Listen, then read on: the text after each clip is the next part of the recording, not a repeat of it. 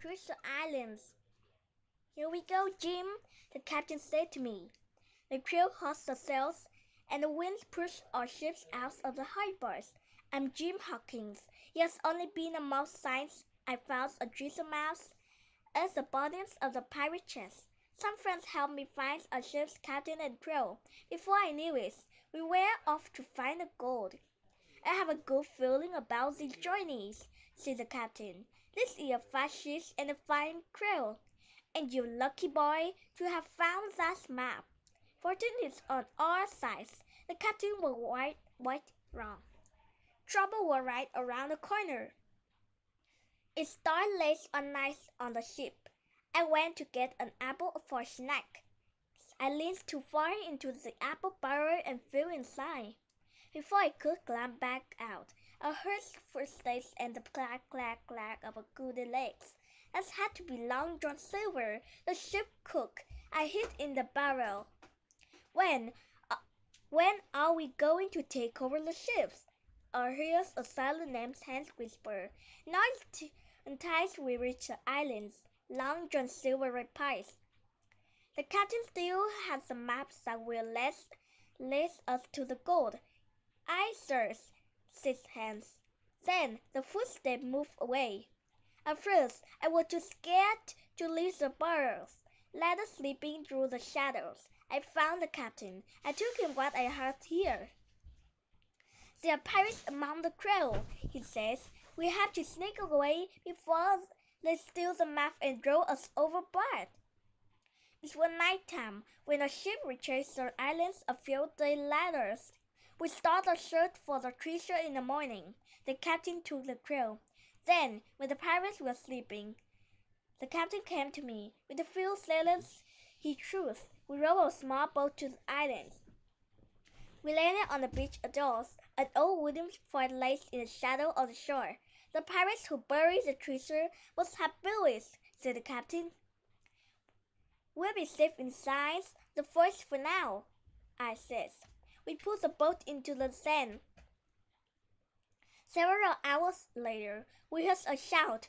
We want the map. Long John Silver calls. The pirates have found us. They drilled this world, which gleams in the sunlight. You have to come and get it, the captain says from inside the fort. The pirates came as like an army. They climbed over the walls and into the fort. The brave sailor fought them off.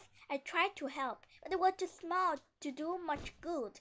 When two burly pirates lurked on me, I had no choice but to run into the jungle. I scrambled down a hill and through a stream, finally slamming into a huge bear. But it was a pair of those. They were shaggy, dirty men. Don't run. Old man won't hurt you. I've been marooned on this island for years, he said. Why you come here? I explained everything, how I had found the map, and how Long John Silver had betrayed and crew. Long John Silver is a pirate who marooned me here, said Ben.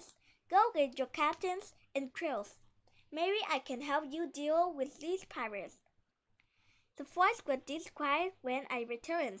I crawled through the darkness, expecting to find the captain and the little crew resting after the fight. Instead, I bumped into the wooden legs. Well, look who we have here.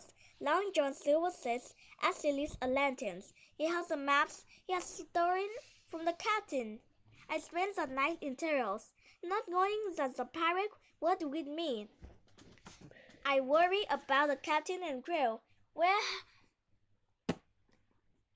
has they all gone? In the morning, Long John Silver ties a rope around my hands, pulls me along, and floats the maps to the street. Around noon, Long John Silver stopped. It's marvelous sport. He pointed the maps and danced at the ground. Men, start digging. All afternoon, the men shoveled away mounds of dirt, 5 fast steps. Wheels pulled from the ground. All of them were empty.